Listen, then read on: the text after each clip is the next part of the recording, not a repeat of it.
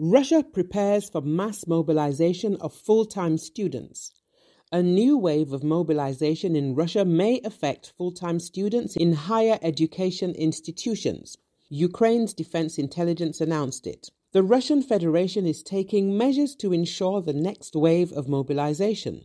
Currently, they are actively building up capabilities to ensure the mass mobilization of students from higher education institutions. According to Defense Intelligence, so-called notification stations are being set up to assist military enlistment offices in delivering enlistment notices to full-time students.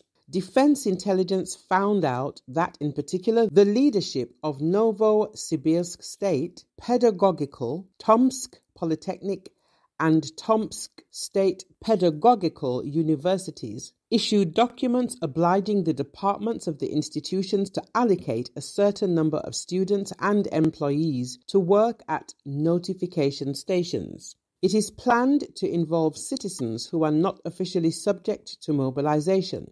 At the same time, at Tomsk Polytechnic University, inclusion in the stations takes place without the consent or even prior information of designated students and staff.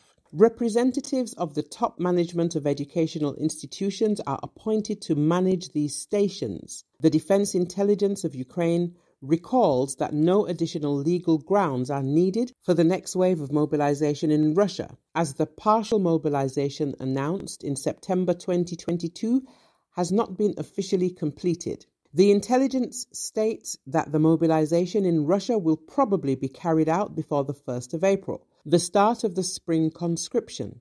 If necessary, the start of the draft may be postponed. On the 18th of January, the Defense Intelligence reported that Russia was preparing for a new wave of mobilization, during which Moscow residents would be targeted in particular.